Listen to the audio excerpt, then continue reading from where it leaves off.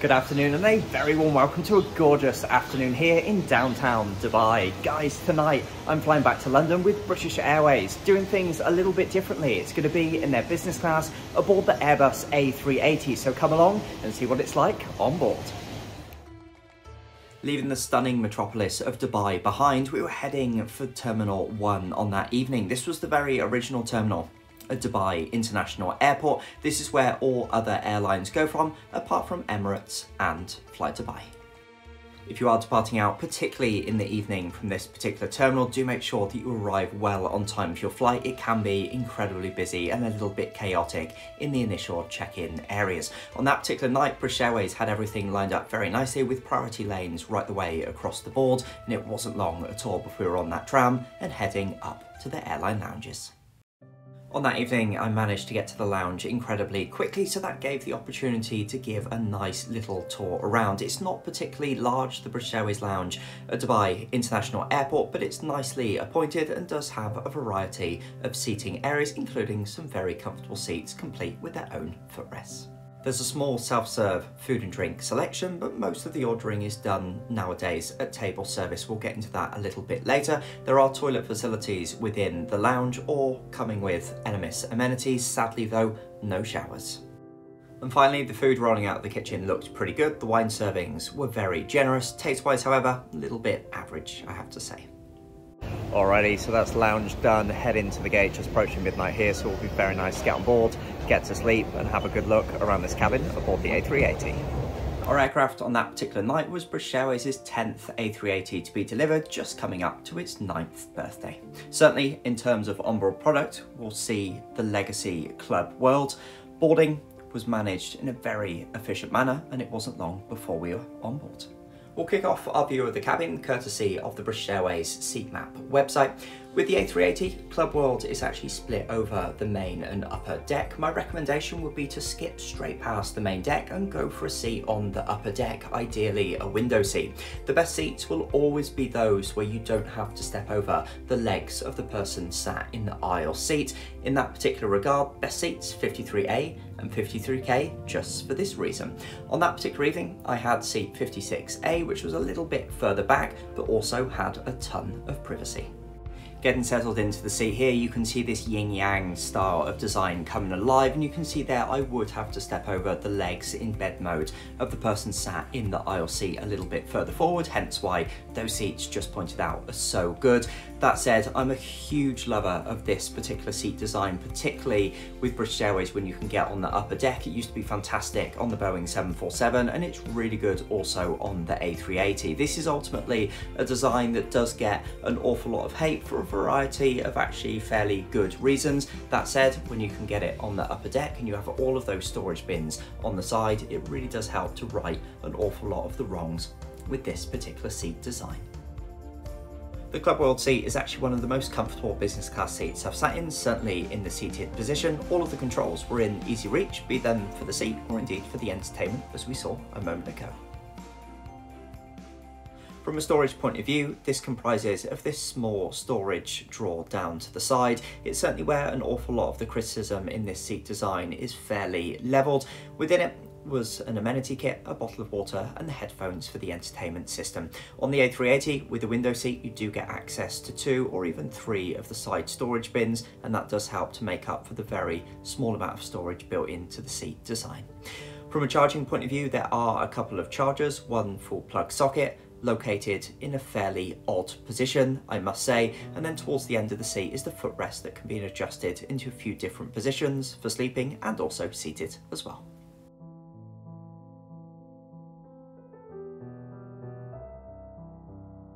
It's not for long, it's on board just here, so champagne has been served, so cheers, here's to a fantastic flight.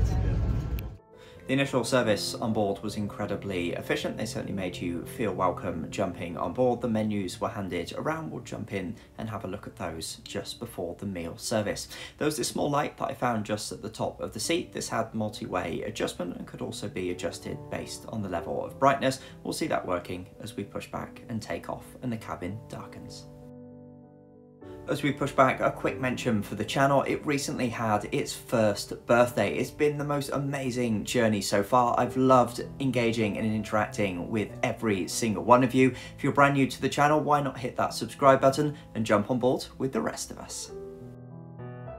Takeoff aboard the A380 always absolutely amazes me. It's so incredibly quiet and takes so long to take to the skies, but it's always such a smooth and enjoyable experience. On that particular evening, took off with some nice views out towards the downtown. Unfortunately, as it's getting closer now to the summer in Dubai, it was very hazy by night, so not the most phenomenal view over, but certainly a nice, enjoyable ascension into the skies.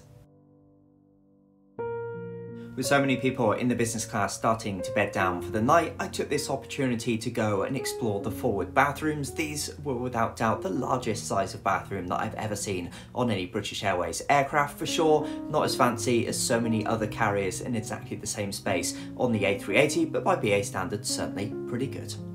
Heading back to the seat was a welcome cocktail aboard these nice little serving trays that BA have started to use. The pretzels were a substitute for the nuts due to a severe nut allergy on board. Can certainly see, however, how so many of you looking at that would think that that looks very cheap indeed for the business class, but a fair reason on that occasion.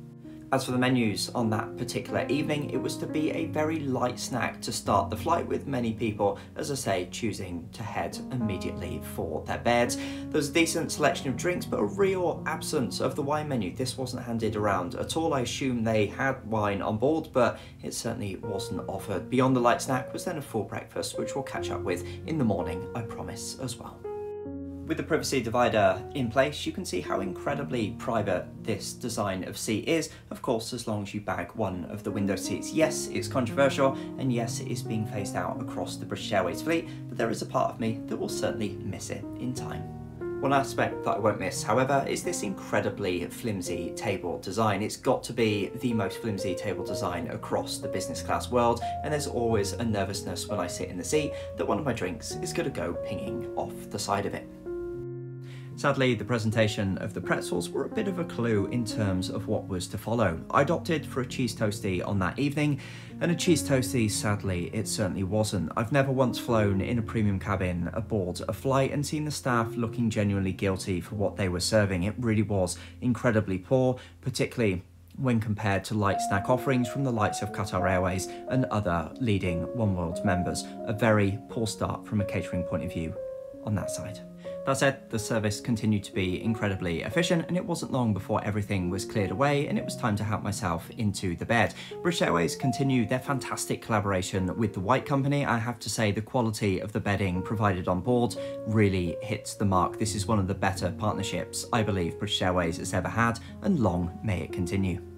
In addition to the blankets and the mattress, you also get a really nice big fluffy pillow. With the British Airways branding on it, it's really quite a super offering and makes for a nice, comfortable bed.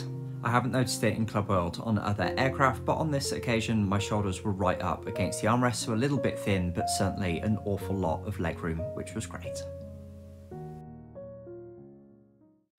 I had a gorgeous summer sunrise to awake to that day as we started our descent down over London. Before we get into the breakfast, which was certainly smelling amazing from the galley at this point, let's touch off on the entertainment on board. The British Airways entertainment system is incredibly content rich, so certainly on that front, top marks. This screen being an older style of seat, yeah, you can really see the difference. The screen looks a little bit washed out, and it's certainly not the size as you've been accustomed to in some of the other recent business class flights that I've done. So a little bit mixed, but ultimately the way it swings around right in front of you was really pretty decent. As for the headphones, they were kind of okay, but nothing special. These were actually the equivalent headset as what you would get whilst traveling premium economy. So ultimately not great, but not too bad.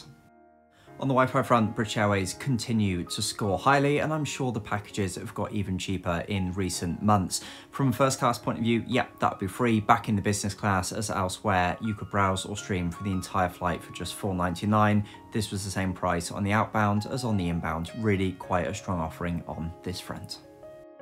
Despite the descent already being underway, British Airways very kindly obliged and served me a full breakfast. I opted for the Belgian waffles, and it was really quite good. There was a variety of little dishes served as part of the breakfast offering, and this certainly went an awfully long way to making up for some of the downfalls the night before. On the amenity kit side, this is again part of the collaboration with the White Company. British Airways have been opting for this approach for many years just now. The amenity kit is nicely done. I particularly like the pouch, and it certainly has the relevant potions and lotions that you'd expect. I have to say the eye mask in particular is one of my favourite eye masks from any amenity kit around the world. It really is very comfortable and nicely padded as well. London remains one of the most interesting cities to fly into. So often, as part of the final descent stages, you're treated to some absolutely amazing views back over the city. On that particular morning, we had the traditional summer-based approach with the final approach over Windsor. As we now start to overpass Windsor, it was a good time for me to reflect on what had been a fairly mixed flight with the airline. In terms of where British Airways stand in 2023 in the world of business class, it's a bit of a mixed bag. Across the fleet, they are in a transitionary phase, going between the older legacy club world, as we saw in this review, transitioning through to the new Club Suites product. Undeniably, the new seat is better, certainly when it comes to direct aisle access and privacy for every single passenger. It certainly still feels as though the service is fairly rushed. I think that's driven by the fact that they're not flying with quite as many crew as they could be, and that certainly reflects in the service. But as I say, on this particular flight, it was certainly very efficient and pleasant enough. Undeniably, the catering offered was by far and above the biggest issue, but overall, it was nice to be back on the A380. If you'd like to check out British Airways with their brand new business class club suite, you can do so by clicking the video in the bottom left just now.